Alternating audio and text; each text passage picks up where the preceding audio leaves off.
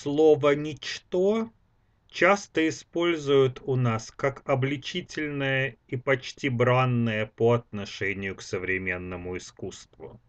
Говорят, там нет вещей, отсылки к предметам, а есть ничто. Пустоту, минимализм, скупость изобразительных средств отождествляют с торжеством ничто. При этом совершается характерная ошибка.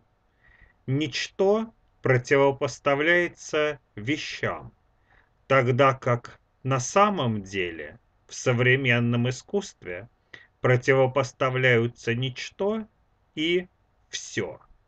Слово «все» экивокально, двусмысленно, амбивалентно, означает и все вещи вообще, и все каждой одной вещи. Все вещи как каждая вещь, и все вещи как совокупность вещей.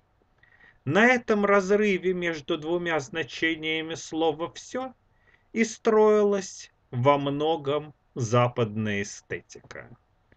Сначала искусство стремилось к обобщению, и художественное обобщение было главной задачей искусства старого типа. Искусство XX века, наоборот, стремилось к индивидуализации, к тому, чтобы увидеть во всем каждого, чтобы увидеть другого и лицо другого. Поэтому и ничто — это не просто отсутствие вещей или отсутствие сообщения.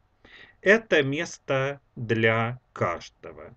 Ничто появляется не там, где исчезают отдельные вещи, а где каждый приглашается войти, где каждый приглашается воспринять происходящее и самому стать частью художественного опыта.